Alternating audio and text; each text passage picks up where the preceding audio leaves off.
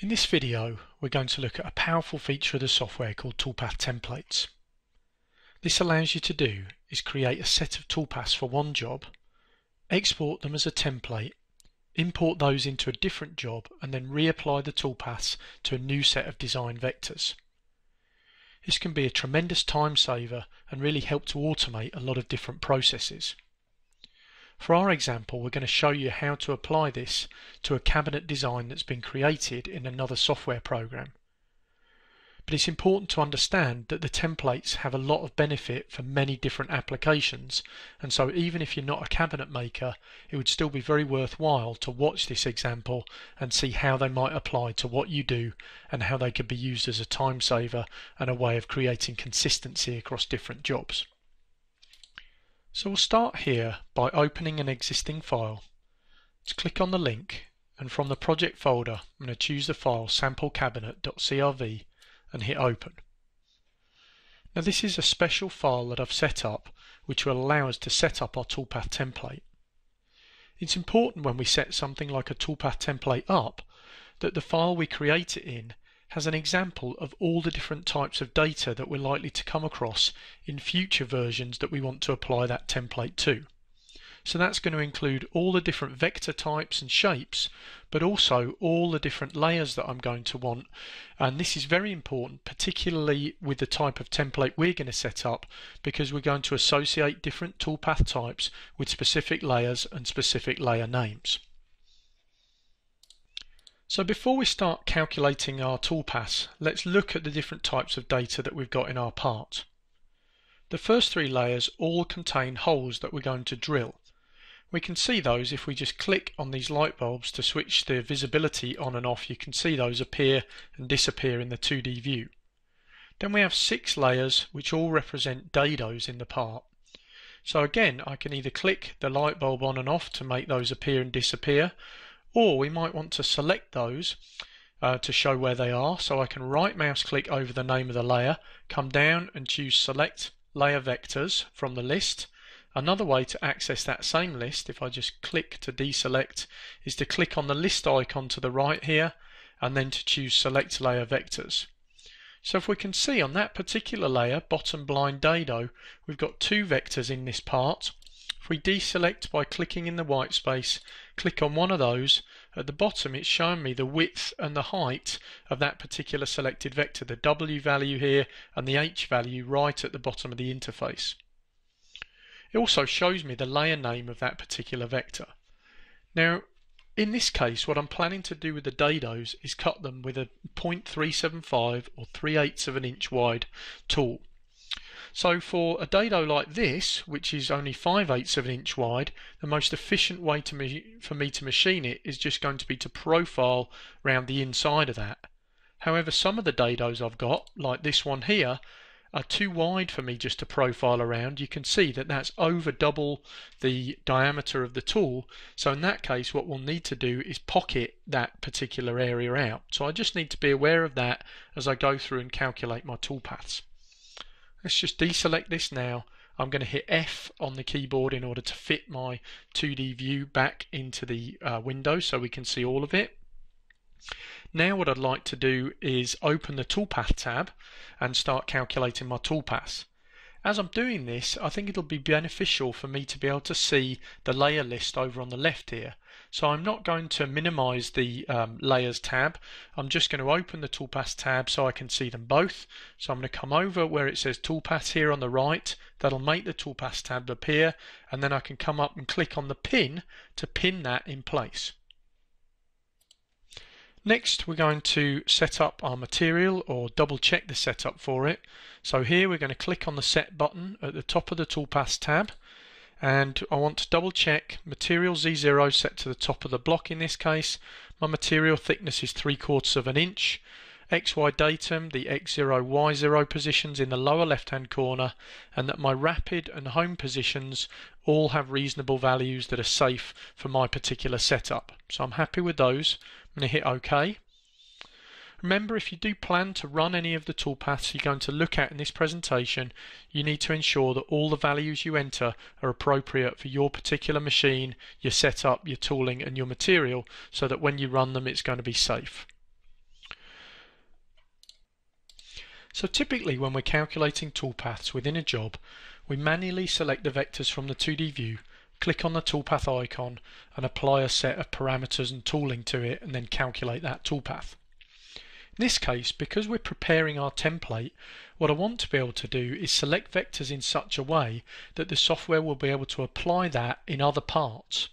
And we're going to do that based on a specific set of criteria to do with the type of vectors and the vector name. Where we access that is from within each toolpath form as we set up that specific toolpath. So without selecting any vectors, I'm going to click the first type of toolpath that we're going to calculate. So I'm going to come down and click on the icon for the drilling toolpath. I'm going to set up the parameters for our first drilling operation, and then we're going to come down and use this button here to select our vectors. So start depth for this first set is going to be 0.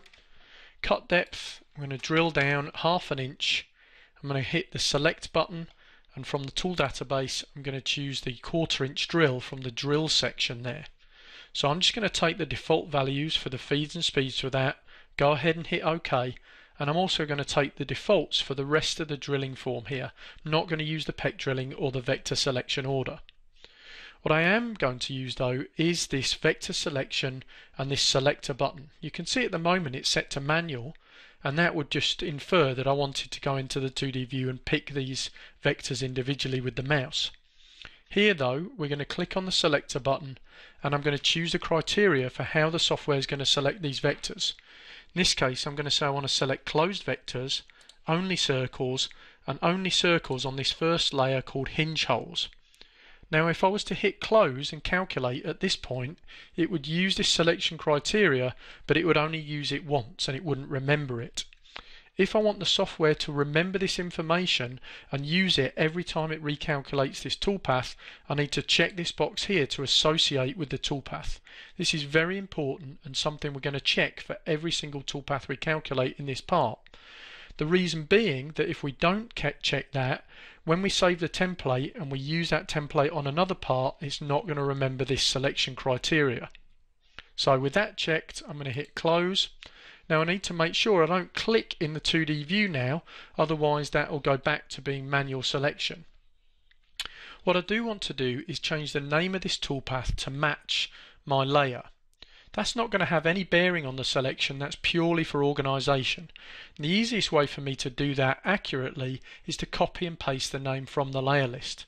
So I'm going to click in the layer list on the name, that's going to select it, I'm going to right mouse click and choose the option to copy. That'll copy that text onto the clipboard. Then I can click in the name over here, drag with the mouse, let go so the text is highlighted, right mouse click and use the option to paste. So that's just taken the text and pasted it from the layer list where we copied it into the name of that toolpath. As I say, that has no bearing on the vector selection criteria. That was all done in what we defined under the button here. Now we can hit calculate. The software will look at the options we've chosen there with the vector selection, the tooling and the parameters, and it'll give us our first toolpath. Now we can preview that if we want. There I can see some small holes being drilled into my material if we look closely. I'm just going to go back to the ISO view, then we can close that preview. And what I am going to do while we calculate our other toolpaths is just tile the windows. So I'm going to go up to View, Tile Windows Horizontal, and that'll show me the 2D view at the top and the 3D view at the bottom here. So now let's just repeat that operation for the next two layers and the holes that are on those. I'm going to use exactly the same machining parameters for each of those, so all I need to do is click on the drilling toolpath icon.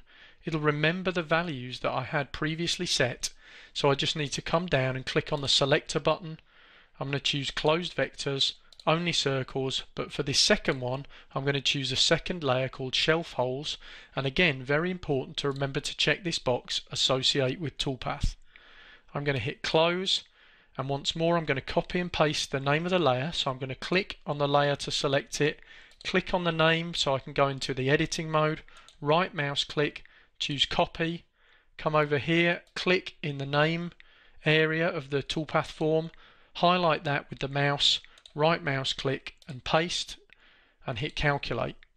Again, we can preview that if we want, so we can see the holes being drilled in there. If we look closely, I can close the preview, and I'm going to repeat the same operation with the third layer. So I'm going to come up, click on the drilling toolpath icon, same parameters, hit the selector button, closed vectors, only circles, pick the third layer from selected layers only called draw holes, click on the box to associate with the toolpath, close that, and again I'm just going to click to select that layer, click to select the name, right mouse click and copy, and then come down the bottom and highlight, right mouse click, paste, calculate, and preview that selected toolpath as well.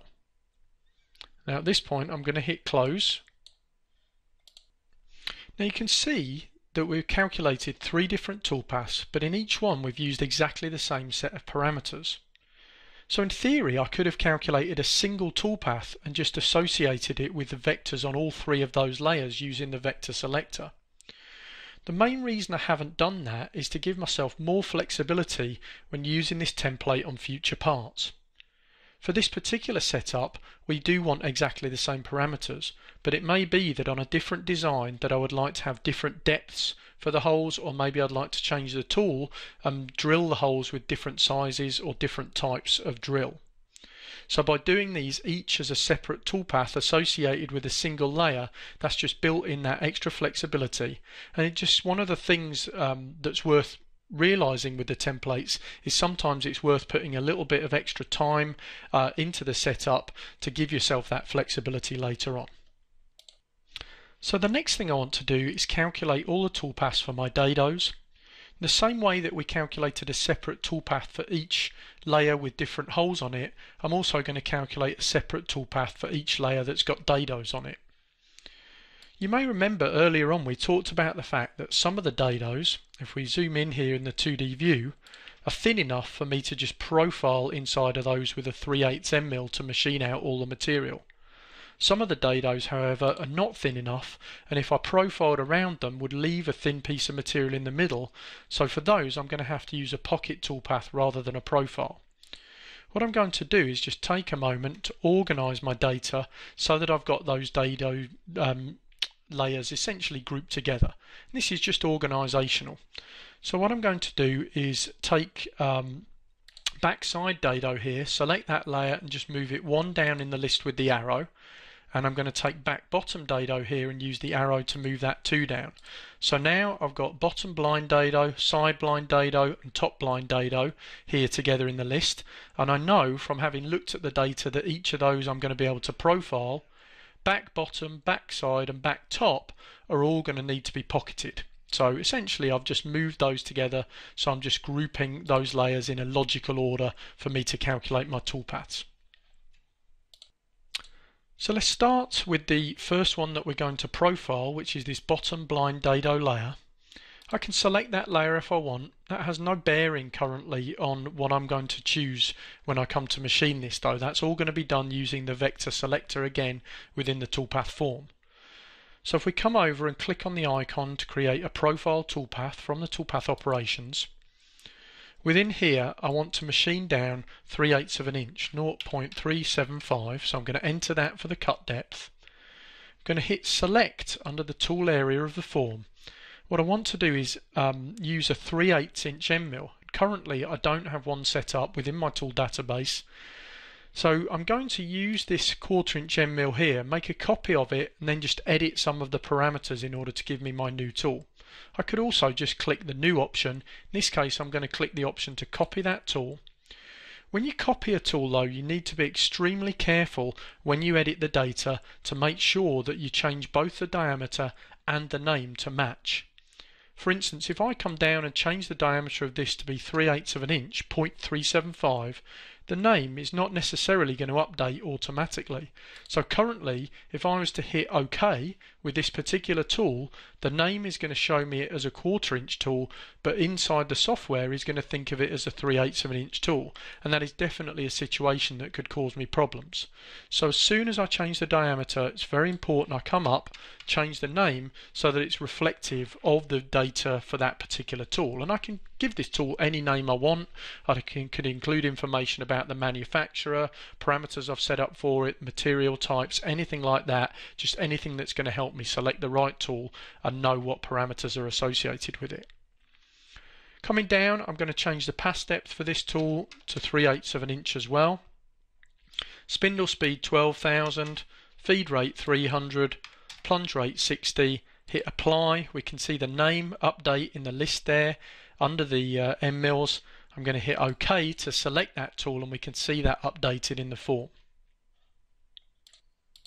Now I'm going to do a profile toolpath to clean out these dados, and so I need to profile inside the vector. We want to go clean out the inside of the rectangle. We don't want to machine on the outside, so I'm going to choose the option to machine vectors inside.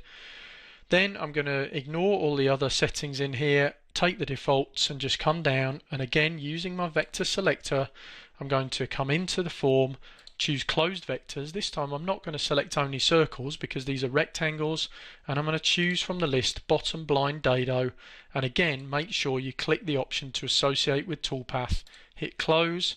I'm going to come over, click to select the name here, right mouse click, copy, highlight, right mouse click and paste that name in there and hit calculate. There's my toolpaths. So if I want to preview that, we can. You can see I've currently got a global fill color set for my profile toolpaths. We could set that to a different color if we want. Maybe we'll choose something like yellow to make that very visible, and that we can look at, just ensure we're cleaning out all the material within our dado.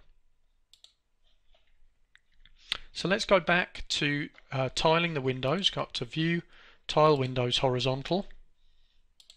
So now let's repeat that process for the vectors on the next two layers. We'll close the preview form, come up and click on the Profile Toolpath icon. It will remember the last set of parameters that we entered on this form, so we can see these should be correct, assuming we want to apply the same toolpath to the next set of vectors. So cut depth 3/8 of an inch, 3/8 mm, machine inside the vectors, so I can just come down, click on the vector selection button. I'm going to choose closed vectors. This time I'm going to choose the side blind dado layer, associate with toolpath, hit close. I'm going to come up, select the layer, click on it again to highlight the name, and as well as using the right mouse click menu to copy and paste this, I could also use the shortcut keys. So with the name highlighted there, the shortcut key to copy that is Control on the keyboard and then hitting C. So you hold Control down and also hold C down on the keyboard, that'll copy it. Then we can click down here with the mouse, highlight this name, and to paste it we're going to press Control V on the keyboard. So Control C to copy, Control V to paste, hit calculate. There's my next set of toolpaths. Again, we can preview the selected toolpath and just zoom in to double check that's clearing out all the material there. Close the preview form. I'm going to come back up to the profile toolpath, same parameters, hit the selector button, closed vectors. This time we're going to choose top blind dado, check associate with toolpath and hit close, and then again click to select that layer, click to highlight it, Control C to copy, highlight the name down in the toolpath form, Control V to paste, calculate, and there we can preview those last set of profile toolpaths on our dados. Close the preview toolpaths form. Now let's come in and calculate the pocket toolpaths for the next three layers of dados. So again, I'm not manually selecting any vectors. I'm just going to click to deselect any vectors that we have selected in there. Click on the pocket toolpaths icon. In this case, I also want to machine down 3/8 of an inch. I'm going to hit select, choose my 3/8 inch end mill from the tool database, the one that we just set up. But for these pocket toolpaths, I'm going to hit edit and I'm going to change my step over. I want this to be quite aggressive to try and clean out these pockets as quickly as possible, even though we can't do it essentially in a single profile pass like we could with the others, I still want to make sure that we're cutting quite aggressively in here to machine this material out. So I'm going to change the step over to be 1/4 of an inch. I'm going to hit OK. We'll choose the raster option within here, come down and click on the vector selection, closed vectors, back bottom dado. Remember to associate with the toolpath again, hit close, and once more we're going to click again to highlight, Control C, highlight the name down here, Control V to paste, and calculate that. Let's just zoom in on there so we can see the toolpath that's going to calculate for us. We can preview that, make sure it's going to machine out all the material.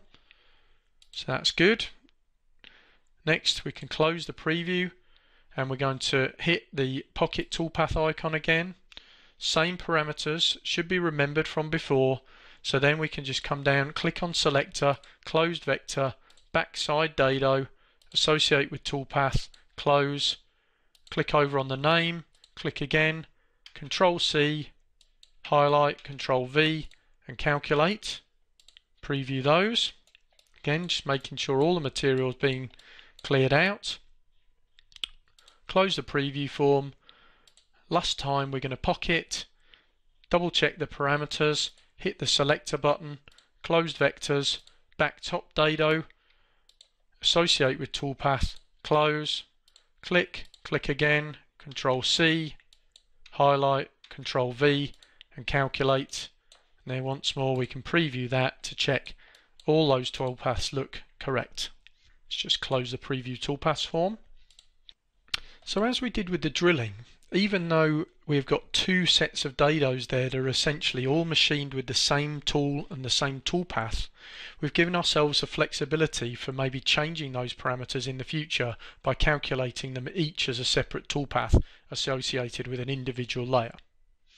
To finish off now, we're going to do our cutout pass for each of our cabinet components. So to do this, we're going to select the profile toolpath. I need to machine all the way through the material, so I'm going to say 0.75. We're going to use the same tool, this 3/8 inch end mill here.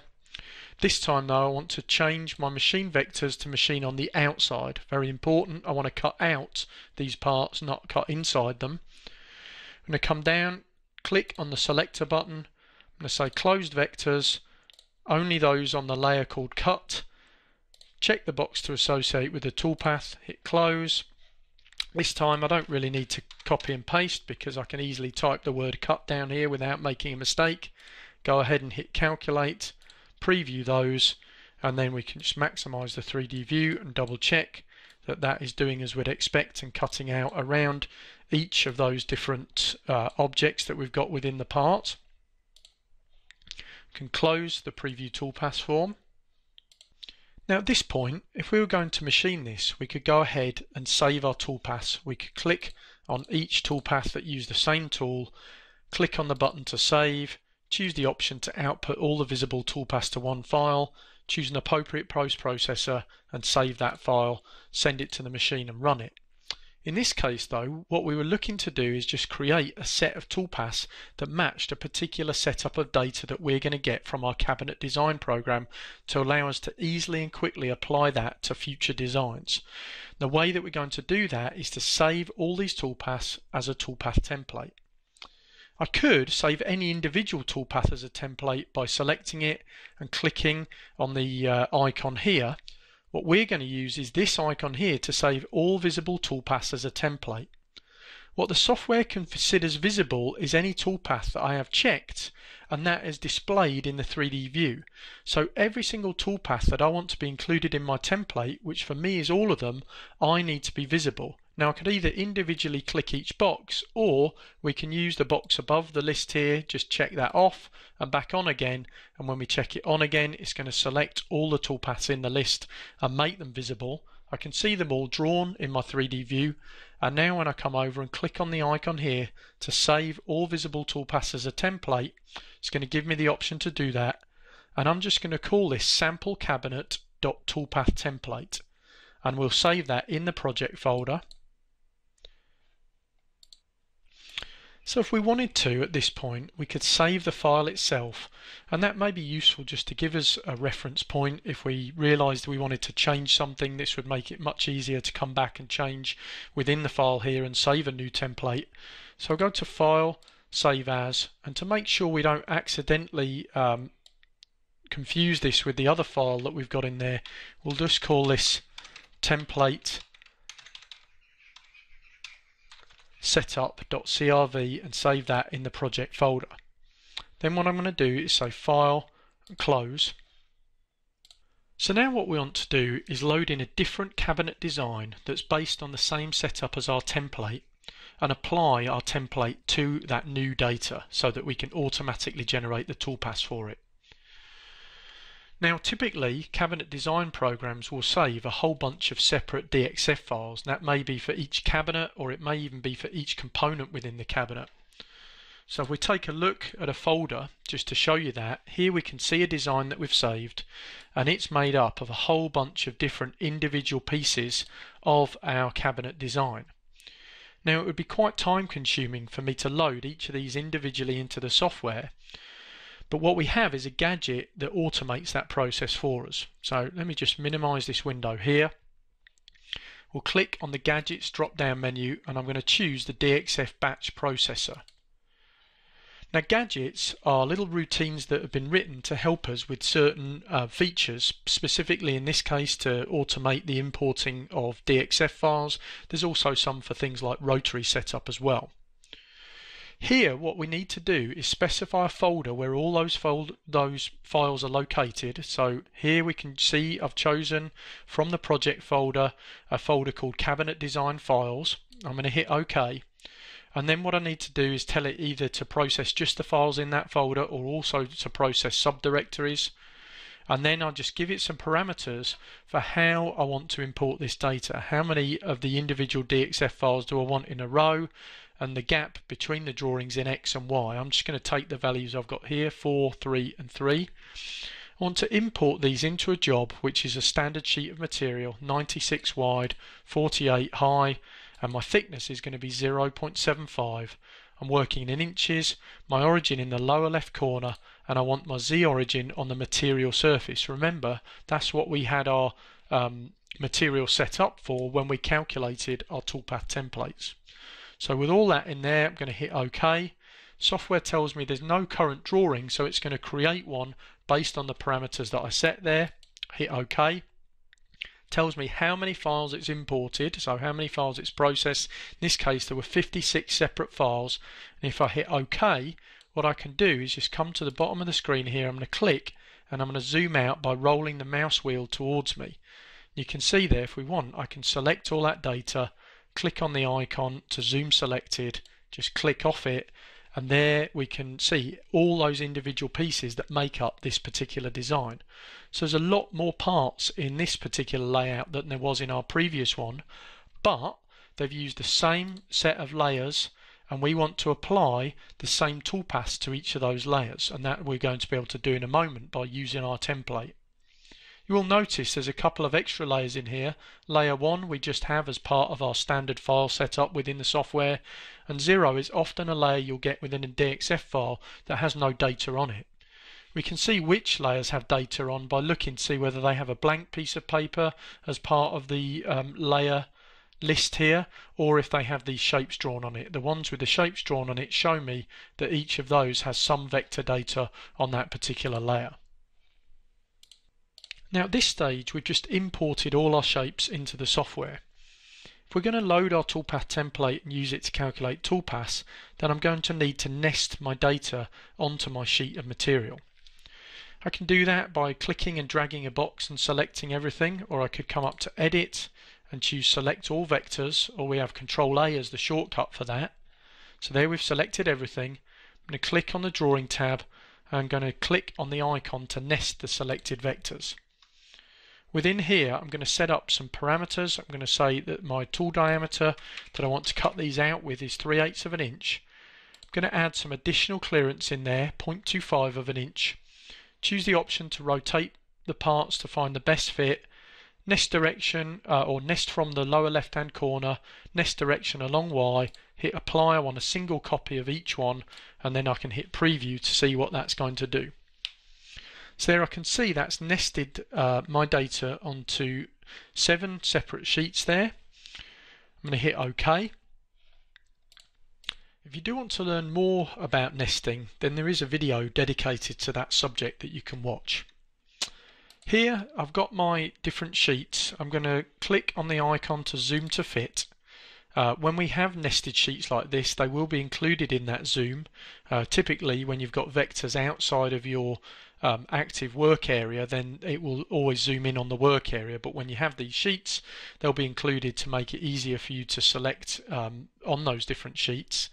In order to choose a different sheet, we can either go to the Layers tab, and I can click here to choose a different sheet, and what it will do is move the data from that sheet into my active work area. Click here, say sheet 3, or I can just double click, so I can double click 1, double click 4, and it'll just swap those in and out to let me to select which one I want to calculate my toolpaths on. Let's come back to the drawing tab, double click sheet 1 here. What I'm going to do now is click on the icon to switch to the Toolpath tab. That will minimize the drawing tab for me, and now we've zoomed in on our active sheet because we're going to calculate the toolpaths on this. So now we're ready to load our Toolpath template and start calculating the toolpath for each of our sheets. To load this, we're going to click on the icon here, Load Toolpath Template. From the project folder, we're going to load the file that we saved, samplecabinet.toolpathtemplate, and hit open. You can see there is the same list of toolpaths that we had before. Now, in order to calculate the toolpaths for a particular sheet of vector shapes, we can just come up and click on the icon to recalculate all toolpaths. Now in this case, we can see this first sheet has only got a limited selection of data on it. So it's telling me that there's an error and that it couldn't recalculate many of the toolpaths, and the reason for that is there's nothing on those particular layers. So we can see that in this case that includes almost all of my toolpaths. If I hit OK, I can see the only one that's calculated is the cut toolpath, and that's because on sheet 1 here we've only got data for that particular layer. So in this case, what I would do is I would just take that toolpath, hit the save button, and I would choose the appropriate post-processor, save toolpath, and I could call that cut out sheet 1, or save it into a folder called sheet 1, call the file cut out, or whatever I want to call it so I remember what it is, and save that, and that's all the toolpaths I need for my first sheet of material.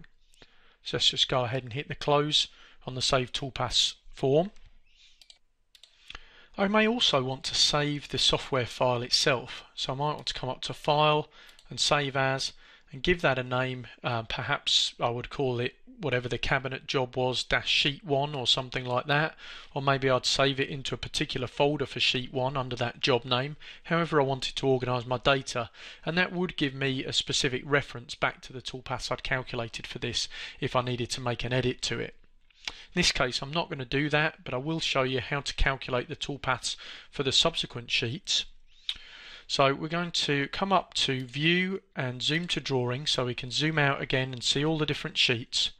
If I want to calculate the toolpaths for sheet 2, I'm going to double click on it so that that becomes the current data.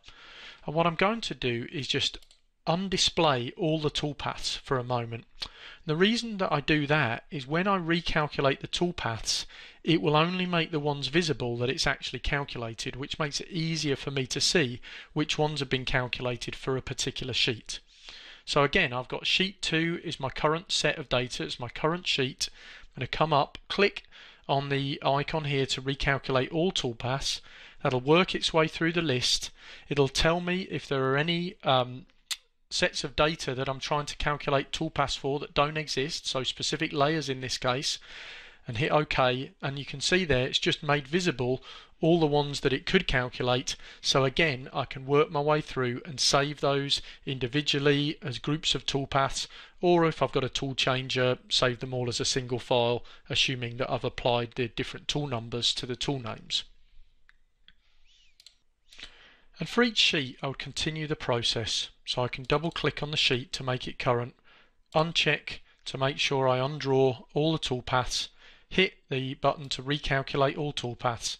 Again, it'll display to me the ones that, or the layers that don't have data on for that particular sheet. Hit OK, and the ones that it has calculated will be displayed with a check mark to show that they're visible. Essentially, you just repeat that process for all the sheets of material that you have, saving the appropriate toolpaths, making sure to name them appropriately or keep them within folders so that you're going to be able to run them as sensible groups of toolpaths on your machine. So let's just save our job now in the project folder, go up to File, Save As, and what we'll do is call this particular file cabinet nested-tp to show that it's got toolpaths in it and that it's nested. We'll hit save. And you can see at this point just how powerful these toolpath templates are. Now, it took us a few minutes to set the template up, but now for any future design that we do with our cabinet design software that has the same set of layers and wants the same set of toolpaths to be applied to those layers, it's going to be very quick and easy to do. It's just a case of importing the DXF file using the batch processor, nesting within the appropriate size pieces of material, opening my toolpath template, and then working my way through the different sheets of material, applying the toolpaths by hitting the recalculate all toolpaths button, and then saving those as appropriate.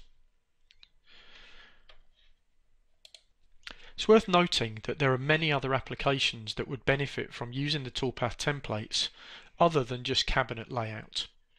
Anything where you've got different data sets but you're applying the same set of toolpaths to them, so essentially any kind of regular work that you might get where you're just changing names, shapes or something like that, but essentially always doing the same machining operations, would benefit from using the templates. So even things where it appears to be a relatively small amount of work, you might save a lot of time by just putting in a little bit more effort at the start, setting up and saving a template, and then being able to apply that to future jobs. The other benefit of a template, of course, is once you know that it's right, it avoids the potential for mistyping something or making a mistake in a choice that you're making while you're doing your toolpath setup. That concludes this particular presentation.